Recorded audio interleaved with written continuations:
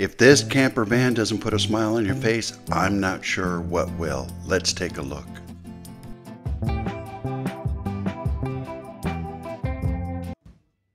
This is Don's 1971 Volkswagen camper van. He spent 7 years restoring this. Let's take a look at some of the details. Hidden inside these drive-in movie speaker units are the speakers for the van's sound system. Custom curtains with tethers to hold them in place while you're driving. These were made by Don's wife.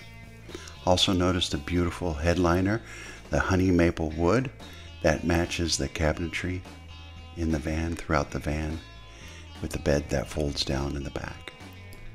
Let's go around and take a look inside.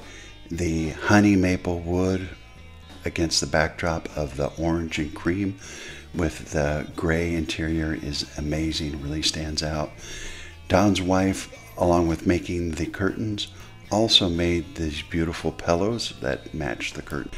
Notice the vintage overhead dome light, the plastic cups and the cup holders, the checkerboard floor with the vintage Keep On Trucking rug.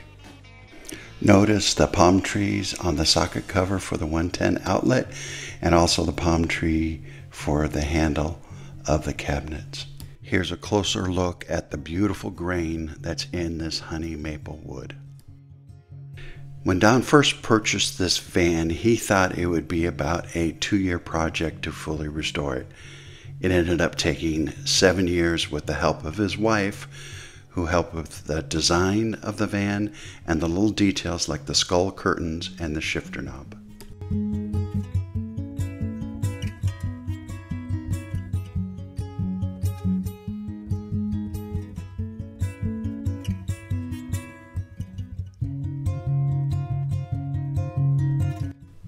If you look fast, you can notice Don even has his vintage folding chair to hang out in at the car shows.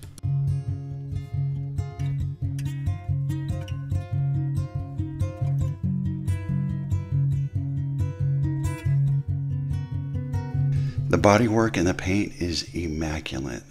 The van is so straight, not a ripple in it. You must have spent months to get all the dings and dents out of this van. Don also installed vintage Porsche wheels, and also installed is a plug for shore power for when you're camping.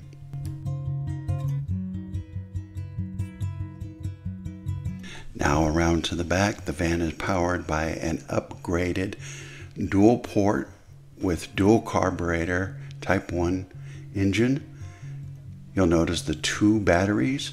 The battery on the right is for a inverter to power the refrigerator and the camping equipment, and the orange in the front with the beautiful detailed engine compartment.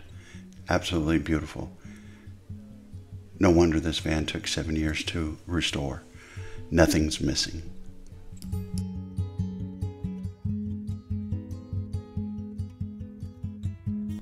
Thank you, Don, for showing me your van. It is absolutely beautiful.